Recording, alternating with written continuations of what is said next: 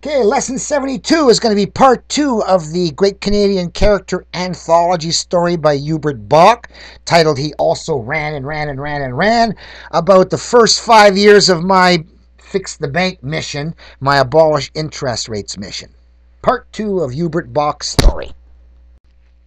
The first time he ran in an election in 1979, he says he ran on a platform that called for legalized gambling. I figured they ought to have something better to do than chase gamblers, especially when I wanted to legalize the industry. That was mainly the thrust of my campaign when I decided to run. The combination of gambling and politics turned out to be the catalyst for the vision that struck him 6 years ago at the age of 28. The vision was a variation of the old social credit doctrine of Major C.H. Douglas, which he had first heard of at the knee of his grandfather, Adélard Turmel, who had stumped with Réal Cahouette in northern Quebec during the 1930s. The vision was that the world would be right if the banking system worked on the same principle as a casino bank, interest-free. It's so difficult for people to believe that you can run it as simple as a casino bank because it would be an admission that they've been conned, that they've been ripped off, he says. If you understand a casino bank that doesn't inflate, then maybe you understand how.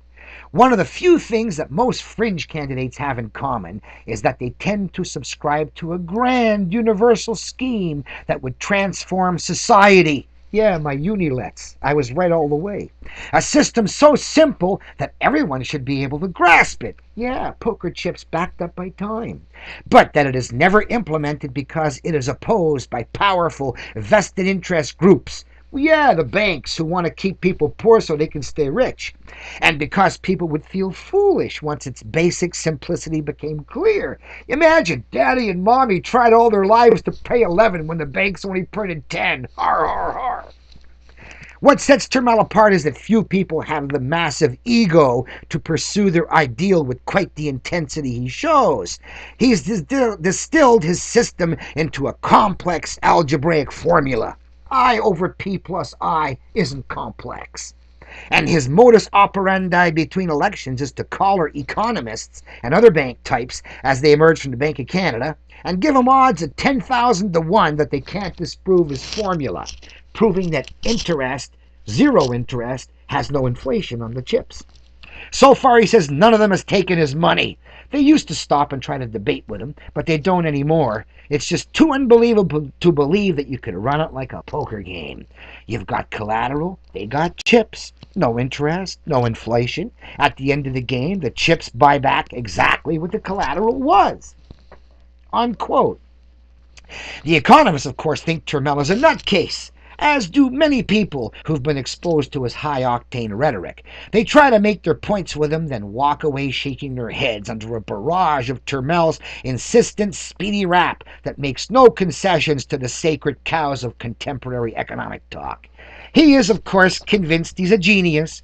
My claim to fame, he says, is that if Einstein made it big algebraically, linking energy and mass accurately, I claim I've made it bigger by algebraically linking interest and inflation, because it's a far more relevant problem to society's misery. I equals 0 means inflation equals 0. They don't know that yet. Now, who's going to counter that by quoting him John Maynard Keynes or Milton Friedman? These are economists who all got it wrong, and I'd tear them apart in a debate. J. Walter Schneider, the Carleton professor who hired Turmel as teaching assistant for the gambling course, recalled with understatement that he found his protege somewhat rigid in his thinking. Sometimes he gets things simple wrong, and sometimes he grasps sophisticated ideas very quickly, but either way, he's stubborn about it. He went from totally apolitical to running for everything. One day his interest in interest rates was non-existent. The next day it was the single motivating factor in his life. Unquote. True. One day I had no idea the threat of usury to me and my planet. And by the next day, I knew that it was my duty, as the only engineer specialized in computers and gambling, to take on the malfunction and the genocidal death gamble computerized system. So, Turmel doesn't only blow his own horn, he advises others how to use his guerrilla court tactics to stall bank foreclosures by tying up their cases in the judicial mill. If a criminal can stall by appealing, why can't a poor person stall the same way? My stiff the bank kits. Gene Metcalf of Smiths Falls in Ottawa Valley Town is one person who doesn't think John Turmel's a nutcase.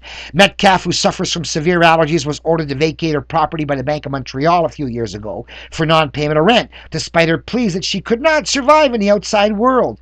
John offered his help, she said. Now he keeps me here by appealing the eviction notices. He comes and goes with me to court because I'm not able, and he doesn't charge me anything. He really cares. George Bothwell is a farmer from Owen Sound who got the same kind of help from Turmel. His method will buy you a lot of time, if nothing else, he says. I don't think he's a nut, a little egotistical, maybe even a lot, but what he says has a lot of merit. Besides playing blackjack and politics, Turmel also plays accordion. Ultimately, his 3-week jail term in 81 was changed to 100 hours of community service, which he performed by playing accordion in old folks' homes. The 100 hours has since been put in, but he still plays for the Golden Agers. They kept calling, he says, and how do you say no? And in 1993, with the big casino bust, I got 200 hours accordion service. And in 2003, with the big marijuana bust on Parliament Hill, I got another 100 hours community service playing my accordion. So my accordion saved me from jail 3 times. He even got a kind word from Ottawa's mayor, Marion Dewar, against whom he ran in the 1980 municipal election. You have to face the fact there's nothing you can do to stop them, she said, when asked about the nuisance factor posed by fringe candidates like Turmel. It's a small price to pay for living in a democracy. Besides, he has a great sense of humor, and one-on-one he's very good. Turmel himself is only slightly put out by those who call him crazy. I hear it said behind my back, he says, and I hear the odd media treat me that way, but I don't mind looking like an eccentric who is unassailable on his theory. Hey, I put up the cash, flash the cash, bye-bye trash. Unassailable on my theory. I've been brutalized, but I'm tough. Okay, I've taken a few lickings, but I want to fight the system. This way I'm doing good. I believe I'm doing good. He's even been victimized by imposters. During the 1980 municipal election, it was duly reported in the local papers that John Turmel had added a new plank to his platform calling for the legalization of bigamy to protect children from marriage breakdown. This way, if a wife decides to leave, he was quoted as saying she'll still have visiting rights and the child will still have a family to live with. Well, I don't know where that came from. Even though I'm against monogamy because it's an unnatural state for humanity to be in, I didn't say this stuff. Turmel had to deny this vigorously the next day. The papers in their own defense say they were easily misled by the prankster because they figured it was the kind of thing John Turmel would naturally come out with. Talk about fighting banks, and that's what they figure you mean, eh? Not this, not all the brickbats, not his 19 consecutive election losses have in any way deterred Turmel. For a political free spirit, this looks like a perfect day. It's sunny outside, perfect weather for picketing the Bank of Canada. He's got his envelope full of winnings from Atlantic City, and he's at work on a private, no-interest system of cashing people's welfare checks that would undermine companies that do it for profit. My foster merchant program. Tell you about it some other day. He's also plotting to take over what's left of the Federal Social Credit Party to avenge the indignity a few years ago when they kicked him out. I like to think I'm the 4th force in Canadian politics, he says cheerfully. There's the Grits, the Tories, and the NDP, and there's me, and then there's all the others.